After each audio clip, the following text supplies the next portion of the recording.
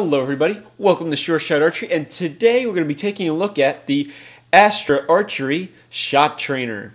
I was sent this product, and overall it's a very interesting training tool. So I'm going to be going over it with you, what you get, and how you can utilize this shot trainer to the best of your ability and get the most out of it. Okay, let's see what's inside the packaging here. Here we go, got the packaging open. With that aside, and we have a nice manual on the shot trainer. Now this is going to break down how to set up your shot trainer. It's going to break down how to attach it, and I'll be showing you it on my arm, and I'll be shooting with it. This is just a breakdown though of what each part is and what it's doing.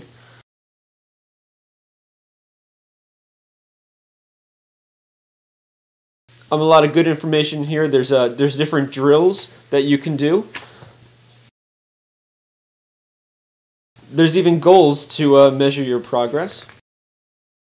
Now that we've finished with the manual, here is the shot trainer itself. They do come in two different sizes, as a note. I'm a size 1, so I would say most people are probably size 1. It's measured by the size of your forearm.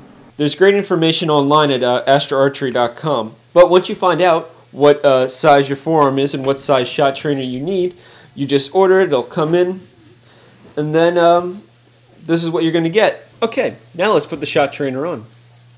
We have our first piece of the shot trainer. This is the main piece. This is going to slide onto your arm, and that is the drawing arm, of course, because it's going to be holding your string when you shoot. So, slide our hand in there. Notice there is a part that expands for your elbow. Get that up your arm. And there we go, pretty much. There's going to be a little bit of adjusting, and there's going to be a learning curve to this to really get the full benefits of it. Especially for me, I've been shooting all these years, and I've never really had a piece of equipment that works quite like this. For me, it's just been shooting arrows, and if it's really cold out, or and the weather's bad, I shoot inside at almost like a blank bale or something like that.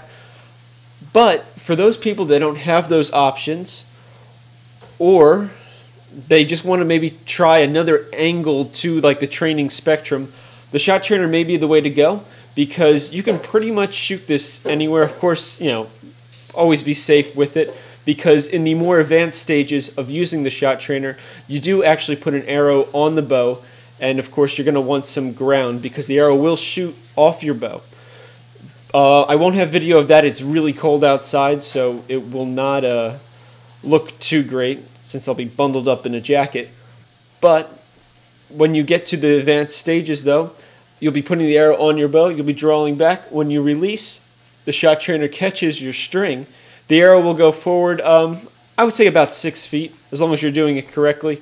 And in those cases, you definitely don't want people in front of you, and you also want to be on a surface that's going to be friendly to your arrow, such as grass. Okay, so now that we have the shot trainer on my arm, we need to now attach it to the bow. So we take the clip it right in here. And as you can see, hopefully, you can see where this is heading.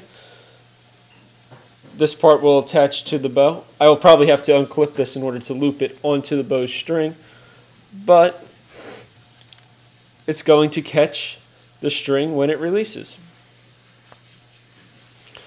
Also, as a note, there is adjustments in this piece right here to adjust the length, because everybody's forearm is not the same length, so it's good for like all ages, all sizes. The only real size thing was picking up one that fits your forearm, so size 1 or size 2. Now that I have the bow, we're going to attach the shot trainer to my string and then reattach it to my arm. So we're going to unclip this. We're going to loop it on to the string. And when you first do this, it may take a couple tries, just because of, it's different. Especially for me, I was used to, just shooting all these years, which is not a bad thing, but this definitely gives you a different perspective to the shot itself. It also lets you work on form and things like that, so that's really cool. Not that shooting arrows doesn't let you work on form, but if there's something in particular you're trying to achieve, this could be very helpful for you to get there. So we have it connected to the bow, and I'm going to connect it back to myself. You see? Now, I probably have mine a little bit long, so might be a little bit of a bad example on this, so I'm going to shorten that up just a little bit.